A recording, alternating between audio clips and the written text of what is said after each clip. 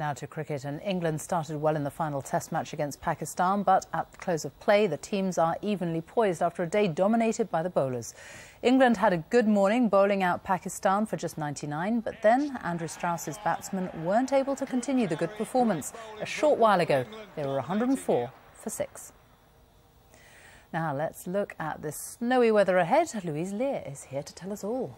Sophie, it's looking pretty interesting as well as we move towards the weekend. I suspect the winter weather continues. We will see a period of snow Saturday night into Sunday. Possibility of some disruption. More on that in just a moment. But for the rest of the afternoon, it's a beautiful afternoon. Some lovely winter sunshine continues for many. We've lost that biting wind across the south. And so here, temperatures, despite only around 2 to 3 degrees as the maximum, will probably feel just that little bit better. But it's another cold but predominantly dry and sunny afternoon. Temperatures will drop like a stone once darkness falls. There's a potential for a few snow showers across the extreme southeast. Another widespread cold, frosty night to follow. More cloud and rain up into the far northwest. So here, temperatures holding up. But this frontal system will be the one that could cause us some problems. Some icy stretches likely across western Scotland, Wales and the southwest for a time.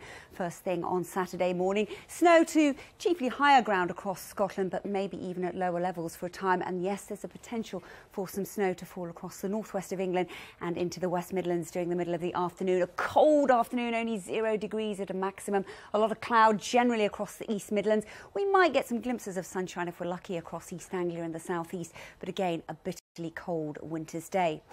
More cloud and rain into the southwest. Here, not quite as cold, around 5-6 degrees maybe for Cornwall, across into Devon.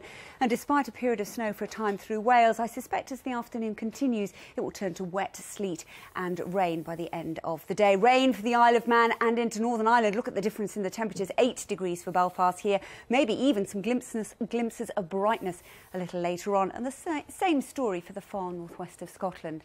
But the real significant talking point will be what happens to this front as it continues to travel further east. There's a potential for some disruptive snowfall across eastern England. The Met Office has just issued an amber warning. As much as 5 to 10 centimetres of snow is likely, and so yes, that could cause some travel disruptions at first thing on Sunday morning. Stay tuned to the BBC local radio forecast for further updates. That frontal system may well linger as well across East Anglia and the southeast for a time on Sunday. A ridge of high pressure takes over, quietening things down, and again a little milder but wetter further west with 7 or 8 degrees. So through central and eastern areas, another bitterly cold Sunday in prospect. That's how it's looking. If you want further updates, well, I will be with you live on the news channel all afternoon, or by all means just log on to the BBC weather website. Sophie. Louise, thank you very much.